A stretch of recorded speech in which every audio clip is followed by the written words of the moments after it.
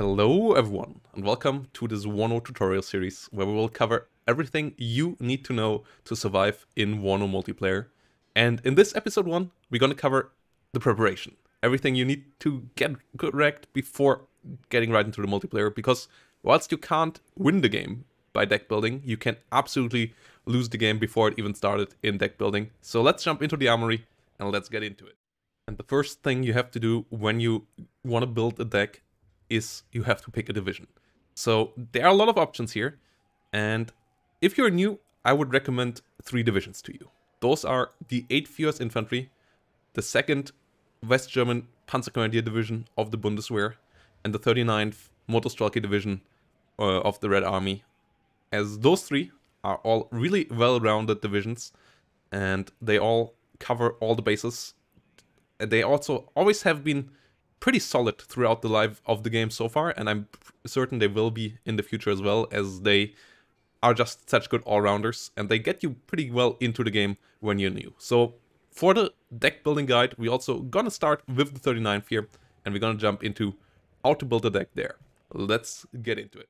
So let's get into building a 39th deck. If you want to have information about any of the other decks, you can find the deck deep dive video series on this channel as well, where I jump into each of my decks and all the strengths and weaknesses of those divisions. And you can also find a list with all the decks of mine in the description down below if you want to draw inspiration from those. But the basics we will cover here, and we're gonna start with the Infantry tab, as that's the tab where you usually should start your building at. In the Infantry tab, you usually want to have 35 to 50 units to get you through a game, and we're gonna start here with the basic, covering everything with Vet 1. That's another basic you should start one, as the buff that 1 level veterancy gives you over the green experience level is quite massive, and we're gonna then adjust that at the end. More informations about veterancy and how to pick and choose it you will get in the end, but infantry wise you usually want to start around Vet 1. We have 48 infantry here, so we are on the top end, as this is more of an infantry division in general. And then you want to cover your bases. You want to have anti-infantry, which the Saperi, RPO, and Saperi cover here. You want to have ATGMs, which the Conquerors and the Motorstrelke Medis in this division cover for us. And then you want to have anti-infantry, and if possible, also some or baseline infantry with short-range anti-tank, like the Motorstrelke RPG-22 here, which also, if potentially, should come with some IFVs. We have BMP2s and BMP1PGs in this division, which is quite nice. And then some fast transport options for the early game, and if you need a quick reserve here with the Motorstrelke and the Motorstrelke Medis, which come in BTR 60s to the battlefield. And then we have some Saperi Conrodi here as a leader unit. That's the next thing we're gonna go into, the leaders. So let's go over to the logistics tab. And in the logistics tab, it's all about the CVs and the logistic vehicles. CVs is a pretty important part of the game, obviously. It's how you win or lose the game. And you want to have some reserves there. I usually aim for 5 to 8 CVs, depending on how aggressive the deck is. Here we go for a middle ground of 6. We have 2 in the infantry tab. We will have 2 more in the tank tab, and then that means the logistics tab, there you fill up the numbers that you don't get in infantry and tank. So here we get 2 more to get ourselves 2 6 CVs. And next to that, we also take supply. Supply depends on, usually it's 2 to 3 cards that you want to take off supply. If you want to use more artillery, you should get more supplies. So here we take 3, because we will use a good bit of artillery as well. And that's how the logistics tab works, filling up the CV numbers and getting yourself enough supply to get your infantry, tanks, and artillery resupplied efficiently. So let's move on to that RT tab. As the artillery tab is always focused around 2 things. Either outright killing enemy positions, or supporting your pushes. In this deck, it's a bit of a mix of both, though a bit more focused on supporting what your pushes, because you have enough kill power in your BMPs and in your tanks already. In KDA, for example, it's more about the killing part of things, as your infantry and your tanks don't quite have the killing power. So here you gonna take some mortars, which are mostly used for smoke screens or for grinding out city fights, where you just keep on constantly firing onto the enemy town and deal the enemy attritional damage. They aren't really precise. You can't take out direct positions with it usually. That's where you rather want to use your D20s for. These, or Quadstikas or Akatsias, as these guns, like the 122, but especially the 152 to 55 millimeter artillery, is there to kill off enemy ATGM positions or killing off enemy AA positions and dealing with those. And then the Eurogun and the Grad are here to soften up enemy defensive positions and killing off enemy CVs when you know where they are, killing off enemy infantry blobs and stuff like that. That's where the Eurogun and the Grad come in here. MLRS, since the last patch, a good bit more useful, and I'm pretty sure they will stay through the future as well.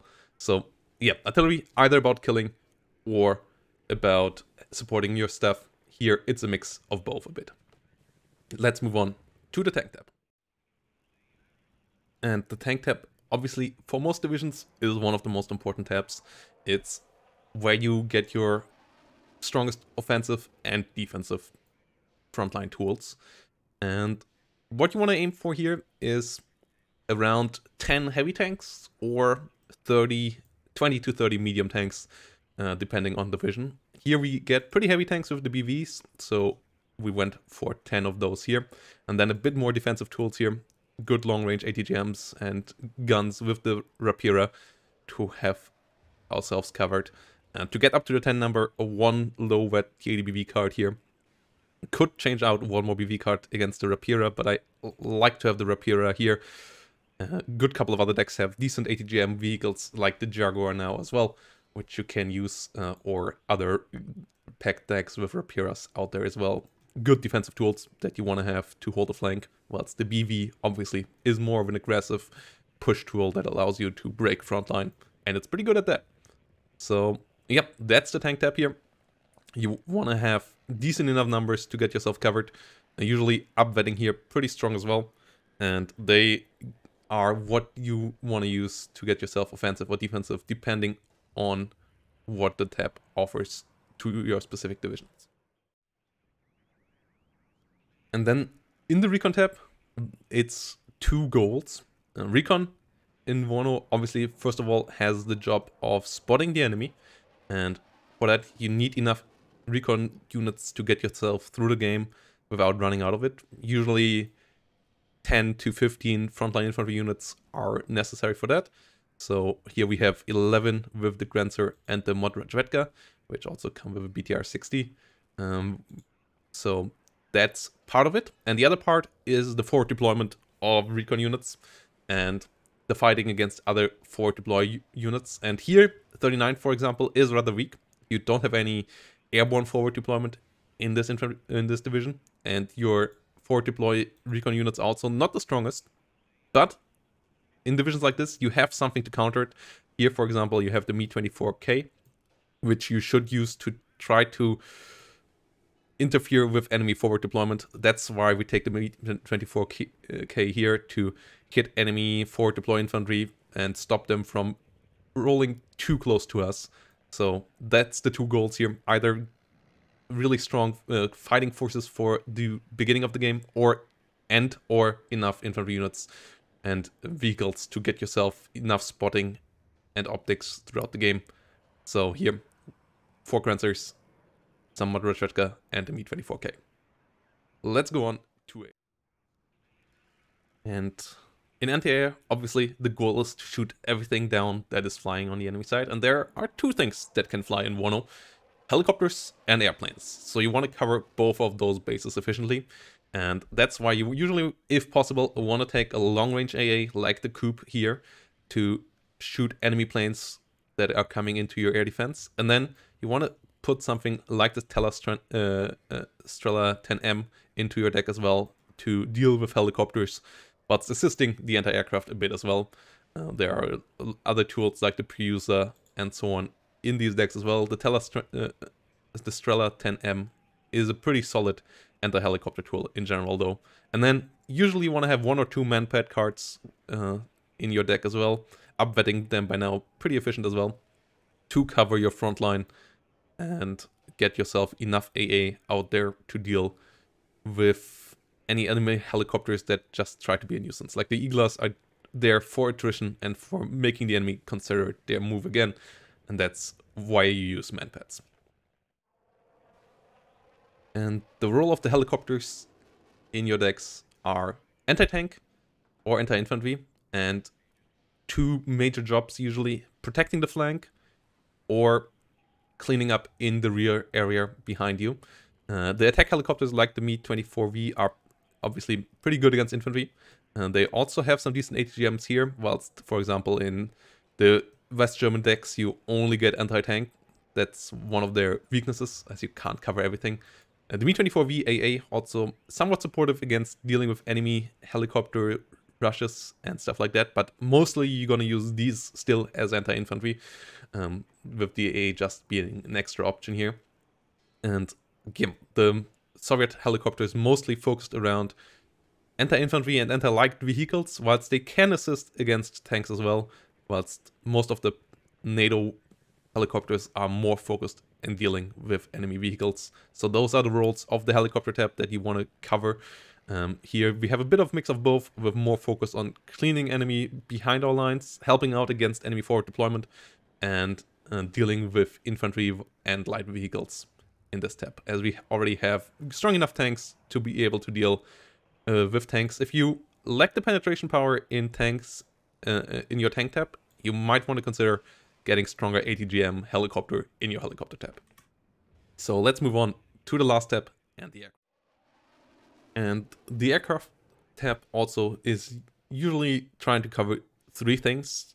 4 if you have the chance of fitting it in, and those are anti-air, which we have the Su-27 for, from stopping enemy planes, dealing with enemy helicopters. Su-27 obviously a pretty good fighter. And HE damage, which in this deck here is being covered by the LGB bomber, and then anti-tank, which is covered by the Su-24 cluster in this case. Obviously you have different options for all of this, but those are the 3 baselines. And then if you can fit it in, a seaplane can be helpful in making the mission of the anti-tank and the anti-infantry easier. But usually those are the 3 things that you want to have covered.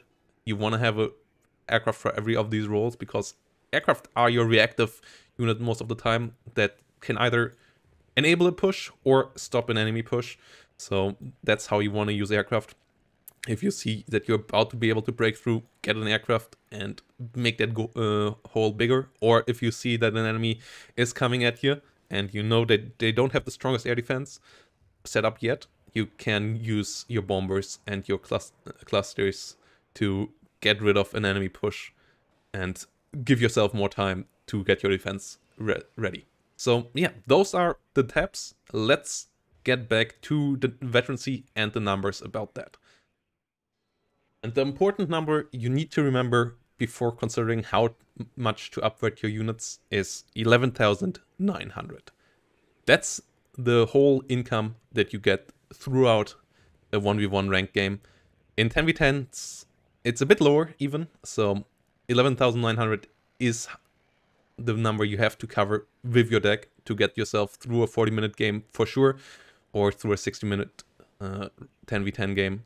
And here in this deck, we are currently, if you add up all the tabs, at 12,440, as you can see on the screen right now.